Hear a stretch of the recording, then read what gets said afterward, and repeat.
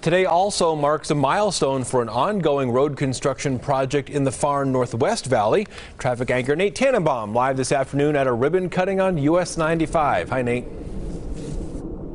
Thank you, John. Yeah, drivers on the 95 between Ann Road and Kyle Canyon, they're very familiar with all the construction workers, the cones, the detours, and the delays throughout this area. Well, this morning, the Nevada Department of Transportation has just now taken a big step forward towards the completion of this $78 million widening of the freeway with the opening of the interchange at the 95 and Kyle Canyon.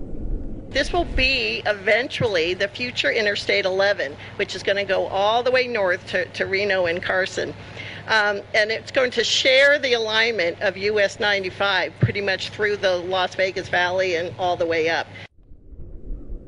That's Sue Klecker with the Federal Highway Administration in Nevada. Now, the diverging diamond formation of the interchange may take some getting used to. It's very similar to the way drivers get on and off Horizon Drive and the 95-515 down in Henderson, but there's still a lot of work yet to be done on the widening project, including all of the work just down the road on the 95 and the northern 215 Beltway. That's going to go well into next year. Reporting live from Kyle Canyon and the 95, Nathan Tannenbaum, 8 News Now.